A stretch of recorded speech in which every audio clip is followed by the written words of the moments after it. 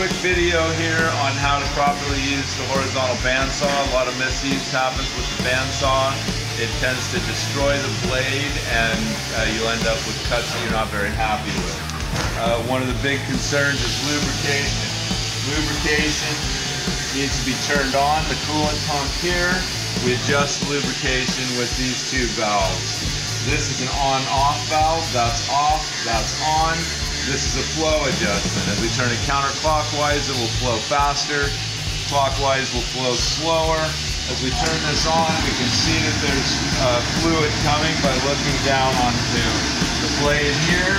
Turn it up a little bit until you see fluid coming, and then turn it back down to where just enough fluid is working there. We'll turn this back off as we adjust the rest of it. You need to run this valve here, will allow the saw to bleed down. This small valve on the end will adjust your speed.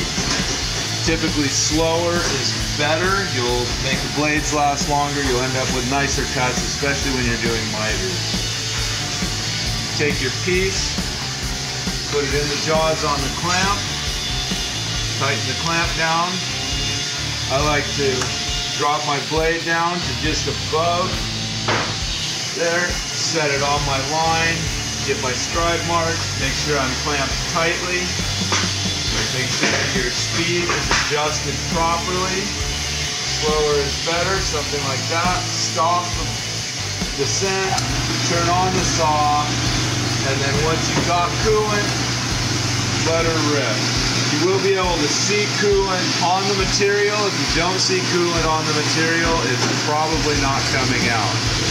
If you need to add coolant, if you have a coolant that can be added in the reservoir in the back and underneath the saw, turn the saw off, fill the coolant in that basket. You do want to have 3 teeth on your material at all times. What that means is the blades that we carry in the shop, we carry an 18 tooth per inch. Your material should be 0.16 of an inch. Basically 1/8 inch is very marginal, that's a little smaller than that. Anything 1/8 inch or smaller you should be cutting flat. Anything larger than 1/8 inch you can cut on the edge.